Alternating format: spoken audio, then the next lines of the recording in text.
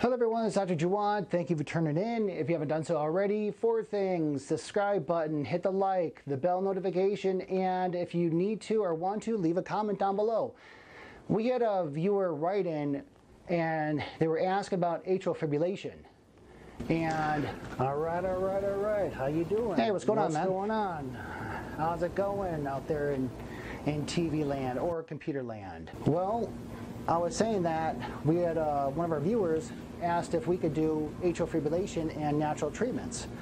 So I figured this, if it's okay with them, that I will do the conditions of atrial fibrillation, what it is, and then I'll pass it on to you and say, have you do the after stuff, the home care stuff. Because atrial fibrillation is not really easy to understand. However, the treatment protocol, there's a lot of things that our viewers could do which will help prevent the likelihood of them having atrial fibrillation. Okay, so you're going to do the condition of atrial fibrillation, and then you want me to go over the electrolytes, the supplements, and other things that you could do to help yourself if you have this. Okay, sounds good. All right, hope you guys enjoyed the video. Thank you very much, and enjoy. Okay. Thank you. Sounds like a great plan. Okay, then he'll take part 1 and I'll take part 2, and hope you enjoyed the video and be good. Thank you. So what is atrial fibrillation, or commonly known as AFib? And there's 4 different types of irregular heartbeats. Atrial fibrillation is the most common type. Now AFib, really what it is, it's an abnormal heart rhythm. It's an electrical problem of the heart, because our bodies are electrical beings, and we do have the electrical conductivity through the heart, which tells each chamber to pump accordingly. And what happens is that the atrium, which is the top portions of the heart, they quiver instead of contract. They don't contract, they quiver. They do like a little dance instead of contract. So what also that causes abnormal pooling of the blood, and people who have AFib increase their risk of a stroke because the contractibility is not rhythmic. There's 4 different types of arrhythmias, which is irregular heartbeat, cardiac arrhythmia, atrial fibrillation.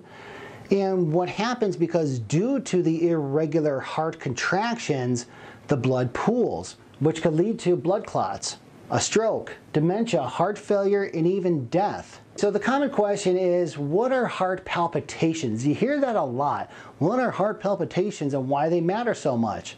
Because heart palpitations is a sudden flutter. It's a fluttering of the heartbeat, typically associated with an increased heartbeat, which is called tachycardia. Tachycardia is an increased heartbeat. Bradycardia is a lowered heartbeat. So your heart's just not bumping like hitting on a drum. It's irregular, and those are heart palpitations. It may occur spontaneously or a result of stress, anxiety, too much caffeine, cold medications, inhalers, anything that has to interfere with the conductivity of the heart rate, the heartbeat. Okay, of the 4 types of arrhythmias, which I'm not going to get into that, the most common type is AFib. So what is atrial fibrillation? The most common type of heart arrhythmia. What is arrhythmia? Is just an irregular heartbeat. Now remember, it's an electrical problem of the heart. So you have the abnormal firing of electrical impulses in the upper 2 chambers of the heart. So the heart has 4 chambers. The upper 2 are the atriums, the bottom 2 are the ventricles. Blood comes through the atria first, then gets shunted to the ventricles. Then when the ventricles contract, one side either goes throughout the body, systemic, or the other side goes to the lungs for the blood to get reoxygenated. So this causes the atria to be chaotically and irregularly out of coordination with the ventricles. The upper chambers start to beat too fast. The lower ventricles are like, hey, what are you doing? You're dumping too much blood in here. So I need to increase my contractibility to shunt blood out of the heart. However, with atrial fibrillation, the signals in the atria are chaotic.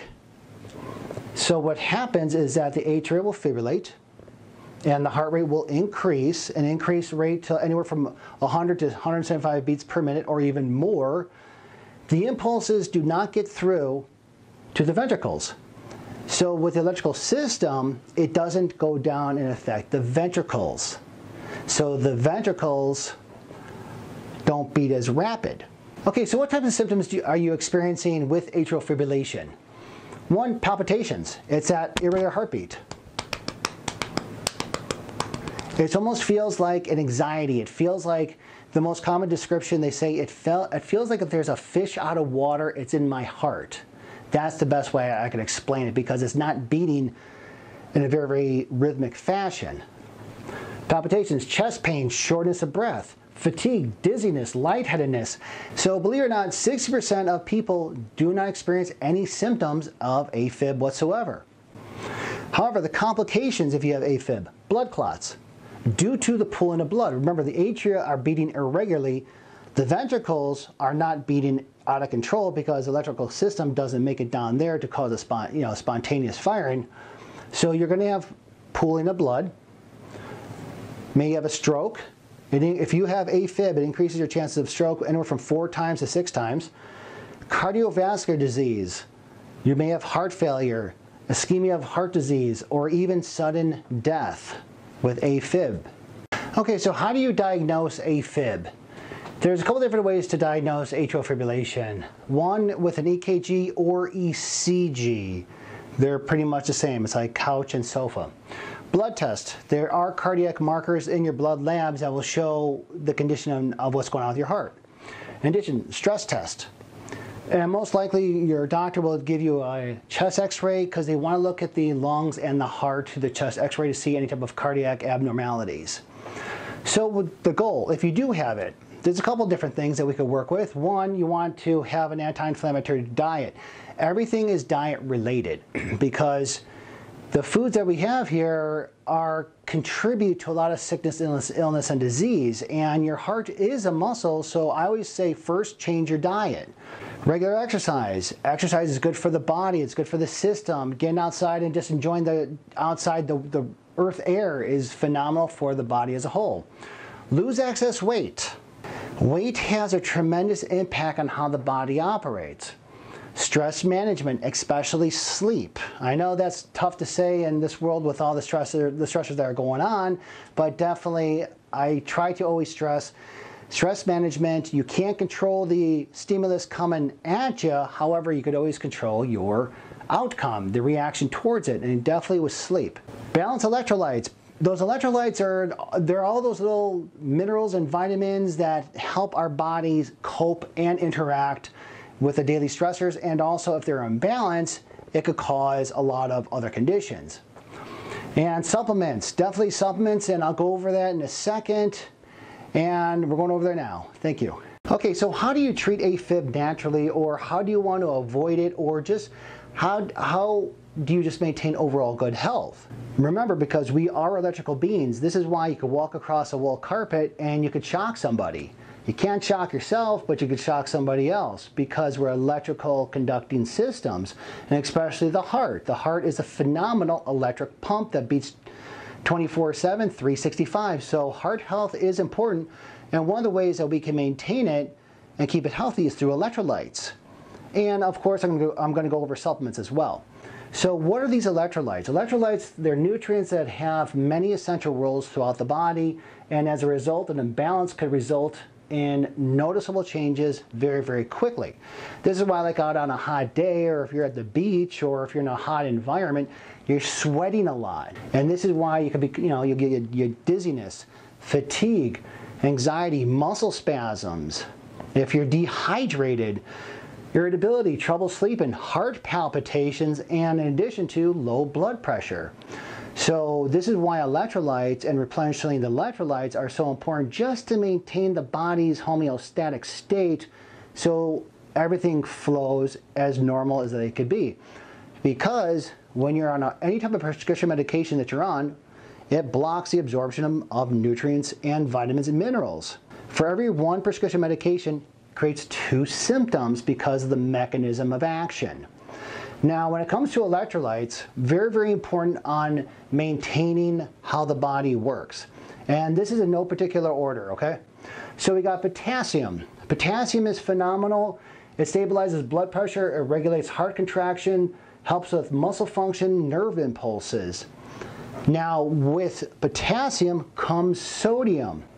So sodium helps maintain fluid balance, nerve signaling, blood pressure, muscle contractions. So when it comes to the sodium-potassium pump, for those who understand how the body works, the dosage, we need 1,500 milligrams of sodium. We need 3 times the amount of potassium because I always say sodium is the gas pedal, potassium is the brake. When you have too much sodium, what happens? This is where you could have increased irritability. This is where you could have increased contractibility. This is where you could have irregular firing, atrial fibrillation, because potassium is the natural braking mechanism of the body. And we need 3 times the amount of potassium as we do sodium. In addition, magnesium. Magnesium is a phenomenal braking system, and there's 10 different types of magnesium, so make sure you do your research on which magnesium is needed for what you want to achieve. Because magnesium is involved with over 300 enzymatic reactions throughout the body. And I've done a video on magnesium, and with magnesium, it's needed for muscle contractions, proper heart rhythm, nerve functioning, bone building and strength, reduce anxiety, healthy digestion, sustaining and stable protein fluid balance. So you see that sodium is the gas pedal, potassium and magnesium are the braking mechanisms. Magnesium is a natural smooth muscle relaxant, and it's very, very important. And we need minimal 400 milligrams of magnesium a day. Now again, do your research on what you want to achieve it with. Okay, let's go to calcium. Calcium helps with muscle contraction, nerve signaling, blood clotting, cell division, forming and maintaining bones and teeth. Now, calcium, that is the initiator to how the body works afterwards. Okay, it's kind of like calcium comes into the area and starts everything up, while then you have sodium, potassium, magnesium, and then a plethora of other neurotransmitters or other sequences that are going throughout the system. So calcium is very, very important as the initiator. Chloride, I always say chloride is like you have a gang of people, gang of your friends, and it's that one guy or one girl that always hangs with you. Don't really know why. She doesn't serve any very high importance, but she's always there. She completes the gang. So that's chloride. That's how I always explain chloride. Because it helps maintain fluid balance, helps maintain proper blood pH, and it's needed to make stomach acid, hence hydrochloric acid. So chloride is just there kind of like to close the group, make the group complete. And we need 2,300 milligrams of chloride a day. So when it comes to recommended intake, now again, this is just recommended. Potassium, minimal is 4,700 milligrams, because remember, that's the braking mechanism. Sodium, that's the gas pedal, a minimum, on the average, 1,500 milligrams. Magnesium, remember, do your research, 400 milligrams of magnesium is required daily at least. Calcium, 1,000 milligrams, and chloride, 2,300 milligrams per day, minimal, to keep the body functioning on a normal state. So then now let's go to supplements. Now there's a lot of supplements that you could take to help stabilize the heart, because the heart is a muscle. So I'm just going to go over just what I recommend. Glutathione, master antioxidant, has a lot of good properties. 1,500 milligrams, empty stomach, first thing in the morning. Curcumin, minimal, 500 to 2,000 milligrams a day. Now there's a very big stretch there, because one of curcumin, the active ingredient, turmeric, is good as an anti-inflammatory. When you're less inflamed, your body's going to run better, and the dosage varies according to person. Omega-3 fatty acids, now minimal, 1,000 milligrams, because I've done a video before. You have the EPA and you have the DHA. Now, the DHA, that's good for eyes and brain. The EPA is good for systemic inflammation, and also too, the DHA is good for heart. CoQ10, 300 milligrams. The heart is a muscle, beats 24/7, 365. CoQ10 is needed for heart health. Now magnesium, magnesium malate. This is in the form of magnesium malate. This is good for the heart. minimal 1,500 milligrams a day. Now you can spread that out, or you can take that all at once. So I hope this helps. If you like this, please leave a comment, subscribe, hit the like button, share with a friend, and we'll see you on the next video. Thank you very much. Thanks for watching.